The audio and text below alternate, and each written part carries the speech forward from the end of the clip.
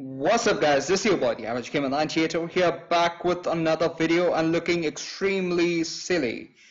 So first of all, do let me know down in the comments below how silly this is on a scale of 1 to 10. You can actually rate it even 12.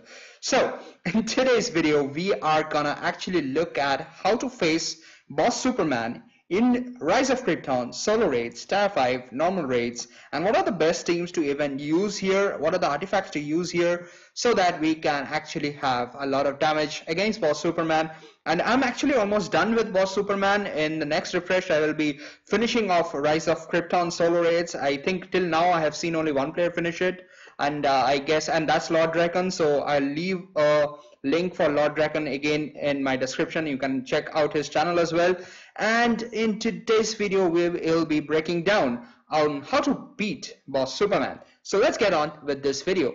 So let's first look at the modifiers that we have for boss Superman. So let's play the video here and let's look at the modifiers here. So let's pause here. So you can see boss Collector of Worlds Superman transforms opponent's buff into dot. Alright, so it transforms the buff into dot.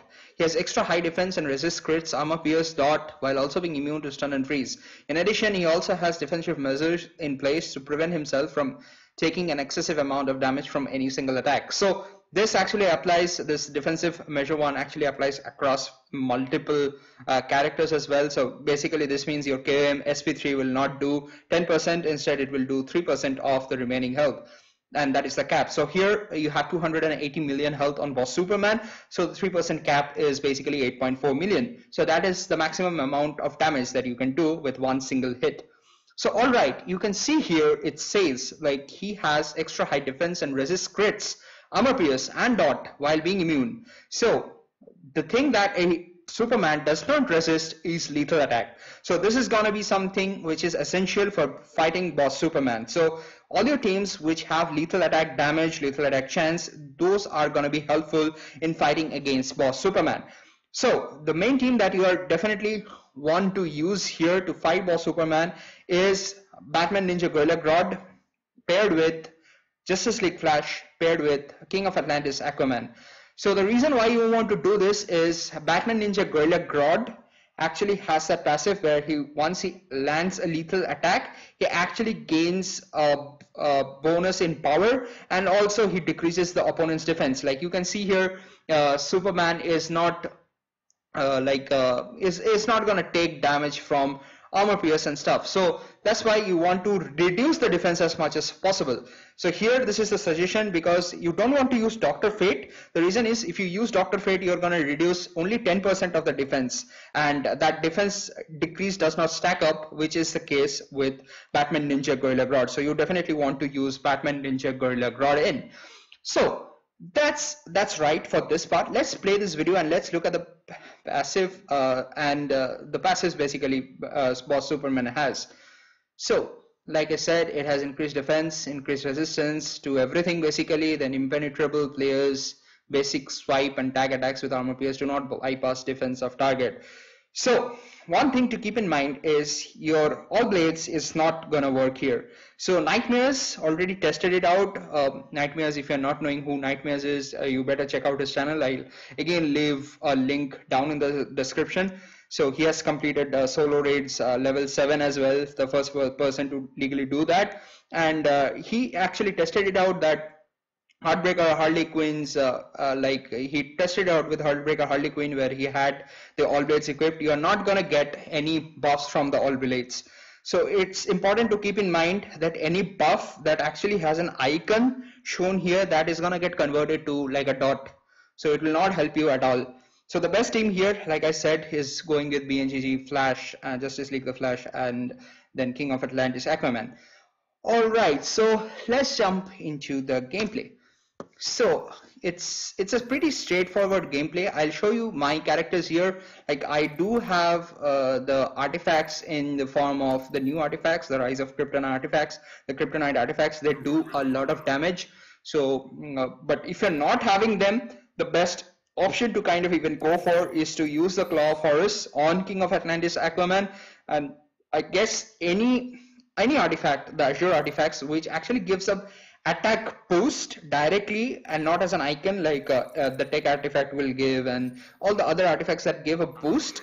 So you can use that to actually have more attack. But the best suggestion is to use Claw of Horus on your King of Atlantis Aquaman character so that you can do a ton of damage. So from a gameplay perspective, it's pretty simple. You try to do an infinite combo string, tag in, tag out, do the infinite combos, do an SP3 and tag out. So this is how the gameplay will look like. So let's have a look at the gameplay. So initially, like since I have everything equipped with Rise of Krypton artifacts, it's difficult to start the combo initially with an infinite one because I'm not having the father box with which I usually do the infinite combo. So as you can see, like it's a mistake here where the first special ability is not gonna do any damage to Boss Superman. Basically, this Boss Superman is just an armored Superman reskin, which doesn't make sense. But good thing here is still now, like I have not noticed anyone, like even in my pips, like I've played like 5 pips. So in all the 5 pips, I have not noticed any use of the super shield, which Boss Superman is supposedly having given the power cost that is being mentioned. So once you corner Boss Superman, you can actually easily go for the infinite combo. Then again, if you're not using the Kryptonite artifacts, if you're having the father box, then it will be a much easier step. So as you can see here, it's pretty easy to continue the infinite combo, do the SP3, as soon as you tag in King of Atlantis Aquaman and then tag out so that you can do a lot more damage. And you can see here, like I can actually keep on tagging in and doing the infinite combo while Superman's power is almost full. So that's it, I guess, for this video, guys, on how to play and what are the best ways to even play Boss Superman, because Boss Superman is gonna be immune to a lot of stuff. You cannot use Justice League directly because he'll be immune to the armor pierce. So one thing you can use is the multiverse team, where you have the special one of MVSG actually reducing the crit resistance. That would work, and that's a good alternative team to actually use here if you're not going with KOM or you want to kind of experiment. But again, the best team is definitely the team that I'm currently showing you. You might argue like why not use Shazam? Then if you're using Shazam, the number of hits that you are getting, it's not going to be higher. The first attack hits are increased when you're using Justice League the Flash, and as a result the number of combo hits are going to be lesser in that case, and the damage offset is actually lesser, so this will give more damage. So that's it for this video, guys. I hope you enjoyed me looking extremely silly, as well as trying to help out on Boss Superman, on how to beat Boss Superman. Like I'm pretty close. The next refresh it will be done, and I will be showcasing the rewards as well. So that's it for this video, guys. If you enjoy the content, don't forget to like and subscribe and get more about Injustice 2 Mobile. So this is your boy, the average gamer 98 over here, signing off. You guys take care, and by the way, Merry Christmas. Merry Christmas. You guys take care, and I'm gonna see you in the next one. Peace. Thank you.